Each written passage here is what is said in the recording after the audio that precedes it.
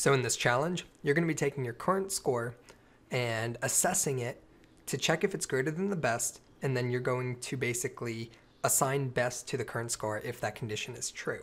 So to get started on this, there's a few things you need to consider. First off, where do we update this and when do we update it?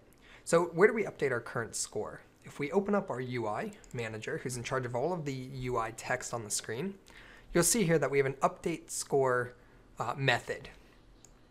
Now, this method is right here. We call update score. Every time we kill an enemy, this method gets called. We say score plus equals 10, and then we update the actual UI text.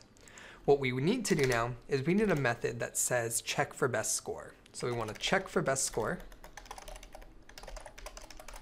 And you'll create logic inside here. That's simply just, write out the pseudocode for it, right? So you have if current score is greater than, right? So if current score is greater than best score, if current score is greater than best score, then you have a new best score, right? So you have a new high score. So then you need to say best score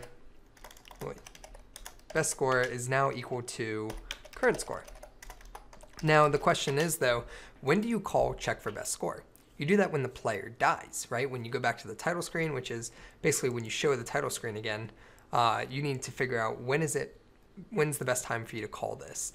You may be able to do it from the player, you may be able to do it from here. It's really up to you where you find it best to do that.